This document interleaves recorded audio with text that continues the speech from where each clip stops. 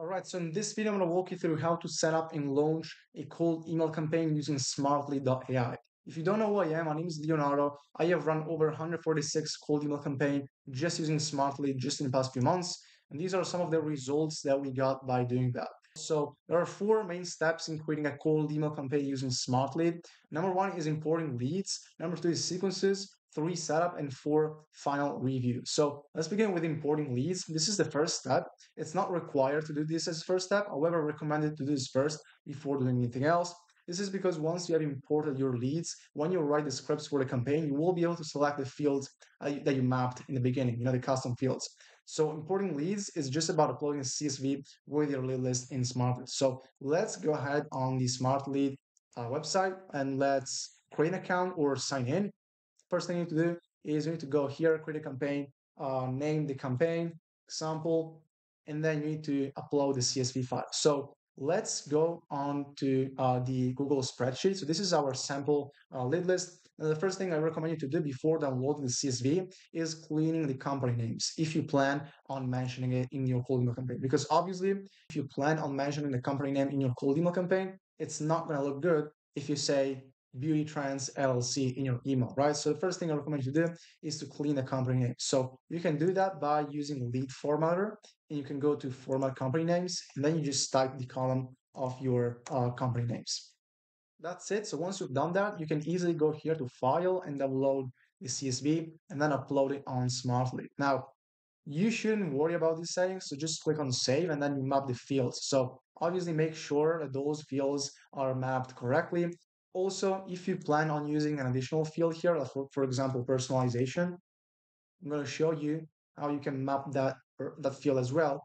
So just go here, click on Delete, and then upload the new lead list. And then here, personalization, you can do custom field here so that when you want to mention this in your cold email campaign, you just need to type the brackets and then personalization. After that, you click on Save and Next. Now, the next step is sequences. So there are a few things to pay attention to in this section, which I'm going to walk you through in just a few seconds. But the first one is the subject line, right? So you can say, for example, thoughts, first name. And then if you want to call out or mention any custom field in your lead list, you can just use the brackets here and select the custom field you want to use, or you can go here to variables and select it as well. As far as the copy, here you can write your cold email copy as usual. So just gonna do something random like hi, hello, hey, first name, and then you can type whatever you want here. All right, so what I just did here is spin tags, right? So spin tags is the next thing you need to pay attention to when writing your cold email scripts. This is basically something that you need to be able to land in your prospect's primary inbox more often than you land in spam. And this is because spin tags spins different variants of the same word. So for example, here, I could have just said hello, but instead I use spin tags, and this allows me to use three different variants so that my emails are not going to look the same and are not going to be the same every time I send them, right? Then you can add different variants here. So for example, let's say you want to split test a variable like the subject line, even though I don't recommend you to split test the subject line first. Before doing anything else, I recommend you to split test the offer, the angle you're using, the cold email script, or the target market. I have a full video on how to do split testing with cold email, which I'm going to link above here in this video. But basically, you just need to click on add variant, and then it's going to allow you to create or write a different subject line and a different copy. As far as the steps, you can add different steps to your cold email campaigns, which are just follow-ups. So let's say you want to do a three-step sequence. You're going to send the first email, then you're going to send another step, which is email here, and then make sure that here you set up the correct time delay, which I usually do 3 days. And then if you want to do a third step, you can just go here and then click on email. Manual is a manual step that is going to basically send you a notification on email for whatever you wrote here. But usually I just do email steps, so just a different follow-up. So, and then here the time delay has to be higher. So I typically do 5. And then you need to write, of course, some sort of email here to be able to go to the next steps. Now, another thing to pay attention to is a subject line for the second and the third step in this case, right? As you can read here, you can leave the subject line empty if you want your email to be a reply. So with the same in the same thread to the leads response. So basically, this is if I don't edit the subject line here or the second step, it's going to appear as a follow up, so as a reply to the first cold email you sent. Otherwise, if you type a subject line here, it's basically going to create a new email thread. So the next step is a setup. So you need to choose the sender accounts here, and then you need to schedule the campaign. Now here there are a few options that you need to keep in mind, which are the time zone. You need to select a time zone, and then you need to select the days that you want to send your cold emails. So I typically just do Monday to Friday. I don't do weekends. So I typically leave these as they are. And then time period, I usually do from 8 a.m until 5 p.m. And then an email will be sent. This is a time delay between emails sent. So I typically leave it at like 20 minutes, which is fine because it will allow for 27 emails to be sent per day per setting account, which is fine. And then here you can select a date if you want to schedule your campaign for, let's say, next Monday, or otherwise, if you want to launch this campaign today, just leave this field empty.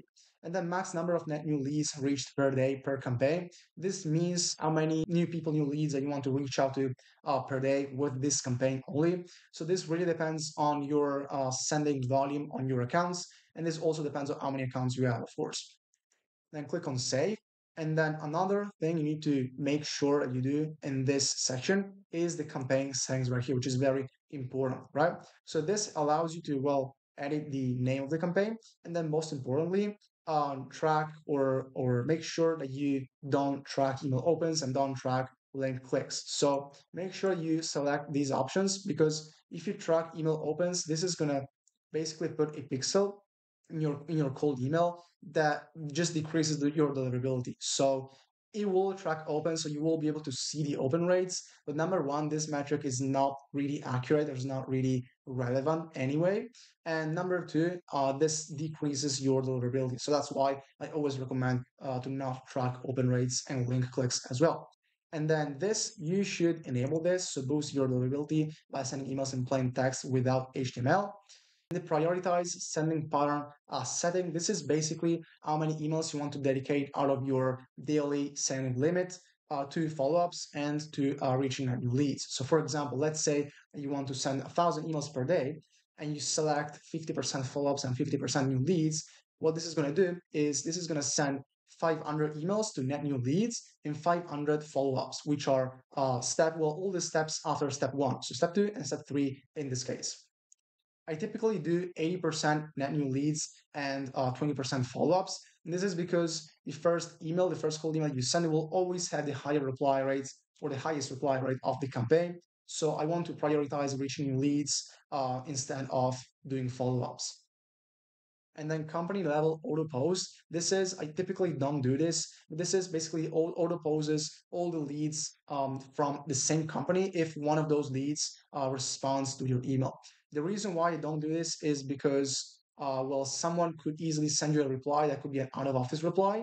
And so if you receive an out of office reply and you have this enabled, well, the campaign what's going to do is it's going to pose all the leads from the same company, even though the response that you got from a prospect was not really a response. It was just or an out-of-office auto response. So I typically don't enable this.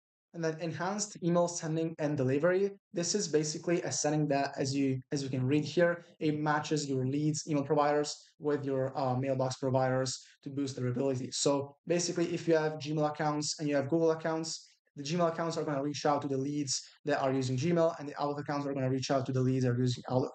Very simple. So I recommend you to enable this if you have different providers, if you're using different providers across your accounts. If you're just using Gmail or if you're just using Outlook, it doesn't make much sense to do this. Then AI lead categorization. This is basically a setting that allows you to auto categorize your leads or your replies by using Smartlead.ai so that when you go to the master inbox, you already have most of the replies or some of the replies that are auto categorized as or with there can be interested, can be not interested, can be out of office. This is very useful for out of office replies because Smart Leads AI is very accurate when it comes to detecting out of office replies. So what I typically do is I select not interested. This is also very accurate for not interested replies. do not contact, out of office, and wrong person. All of the other ones, if it doesn't categorize the replies, that means that most of the remaining replies that it didn't auto categorize are going to be interested, meeting requests, and information requests, which are the ones that I want to focus on. So I usually set this way. Ignore the auto categorized out of office replies from the reply percentage.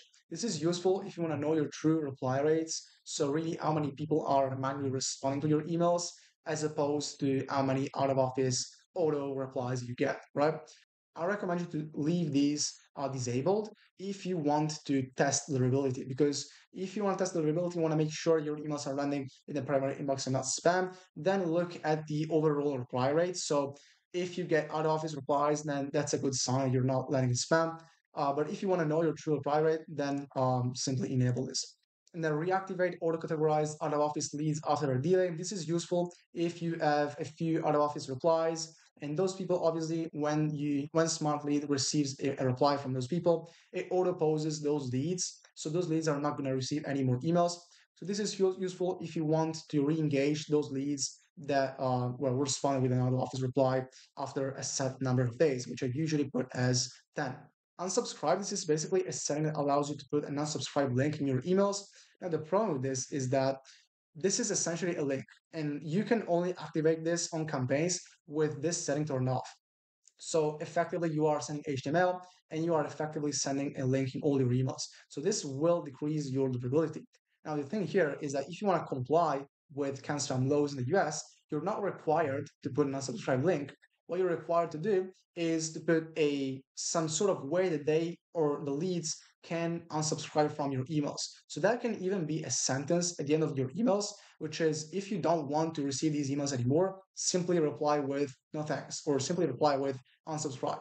That is still compliant with CAN-SPAM laws, so I recommend you to do that instead of, well, sending a link, which will decrease your ability.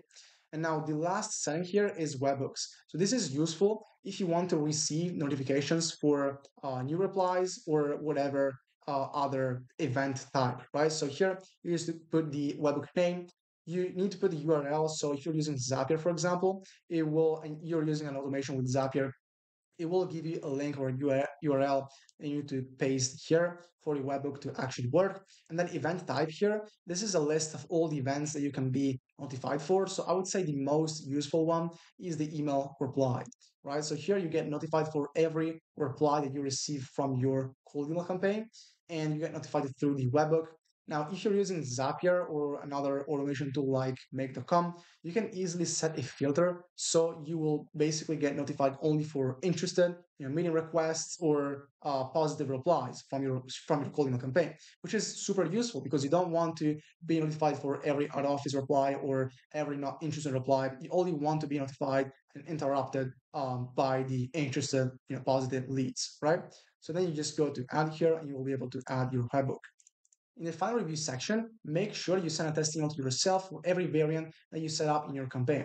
In the test email you receive, seek for the custom fields that you previously set up in Smartlead and make sure that those are populated correctly and they don't appear in brackets. Also, seek for the spin tags, make sure everything is set up correctly and there are no brackets or no mistakes in your copy.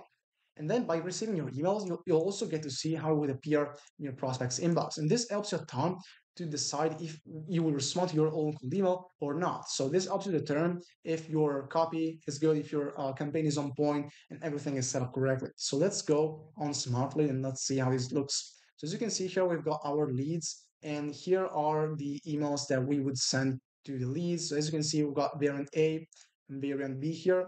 So as I said, you want to make sure you send a test email to yourself for each of those variants to make sure that every variant, every script is set up correctly and there are no mistakes. So to do that, you can just go to send test email here and you will need to type your email address and then you will see a test email pop up in your inbox and you'll be able to see how it looks. So everything else is set up. All you need to do is click this button, schedule or start a campaign. And that's really it for this video. So if you want us to run your cold email campaigns and book 30 meetings with relevant decision makers at your target companies in the next 6 months on a pay-per-show basis, feel free to book call below. Besides that, I appreciate you watching this video and I'll see you in the next one.